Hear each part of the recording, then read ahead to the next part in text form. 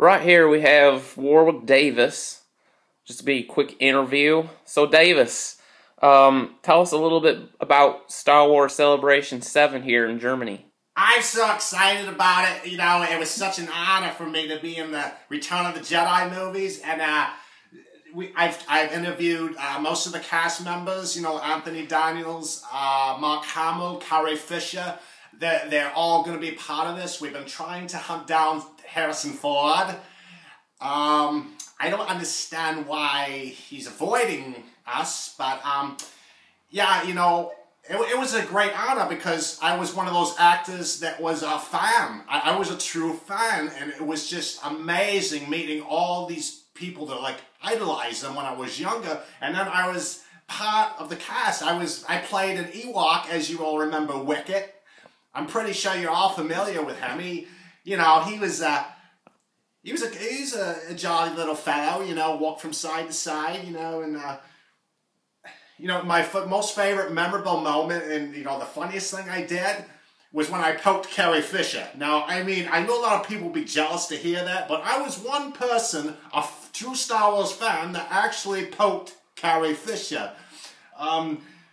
You know, I really don't know what else to talk about. I'm looking forward to really becoming maybe a part of these new movies that Disney is taking over. Luckily that, you know, we've carried on with the Star Wars generations, and, you know, I just hope it keeps going, you know. I hope it goes into the new millennium. You know, even after my generation has disappeared, I really would love to see more Star Wars movies. And, you know, I've written some books, as you know, about little people and things like that, successful type people. And, you know, this is, my life has been very adventurous and, you know, very exciting. And you remember when I was in the movie Willow? I'm pretty sure a lot of you remember me in the movie Willow. Of course, yes. Yeah, with Val Kilmer. Val Kilmer, I got to work with Val Kilmer. Yeah, that was another movie that I did. I wanted to do more movies, and, you know, I would probably end up playing an elf in like a Santa comedy, like a Christmas comedy, because people my size, we don't get like Sylvester Stallone, Arnold Schwarzenegger type roles, you know, because, you know, we're not built for that, you know. But, I mean, I think that would be a good comedy skit, is to have, you know, little people action heroes. They should come out with that. That would be very, very, you know, that'd be something genius. Maybe I would do that. You know what? I just gave myself an idea. I think I'm going to produce and write a movie and a script that's going to have to do with a little people world.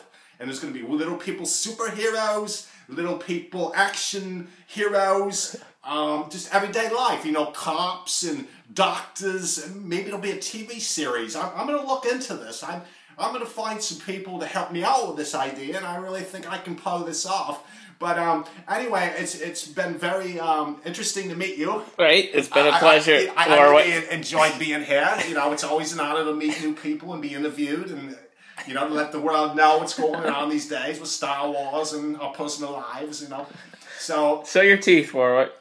Hey, it's always an award-winning smile. I always leave every interview with my mouth a mile wide. I should have played the Joker, but, you know, I'll talk to Mark Hamill. He can do my voice. Well, it's been a pleasure. Yes, it's been a really good We look pleasure. forward to seeing you in Star Wars Episode 7. I can't wait. I am so excited about this. I really am.